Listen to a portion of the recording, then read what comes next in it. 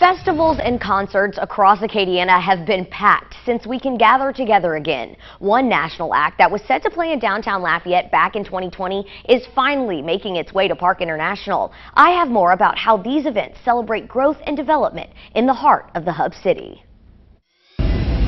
Downtown Rising is a celebration of all downtown latest and greatest.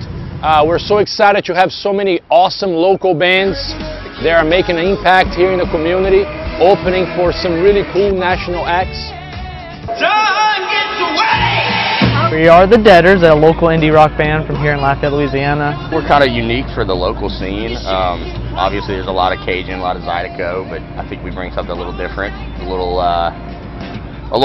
more rock. The Deaders, along with 8 other local acts and musicians, will be opening for the Cold War Kids on June 4th. It's huge for us as a band, but it's also huge for the local community, restaurants, bars, venues in general, just to have the people actually come downtown. With the return of in-person events and the opening of new businesses, the heart of the Hub City is growing. It's really been about residential, retail, and restaurants. We've been adding those things over the last number of years, and they've really made downtown Lafayette thrive. So much community for small business owners. There's just an abundance of support. It's wonderful to walk everywhere and to know all your neighbors. We're right in front of the old federal courthouse, which is the municipal lofts and apartments, 69 one-bedroom and studio apartments in downtown Lafayette.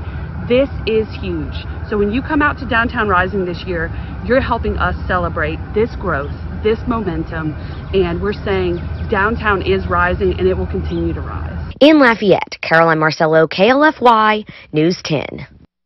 You can head to our website, klfy.com, for more information about Downtown Rising happening June 4th.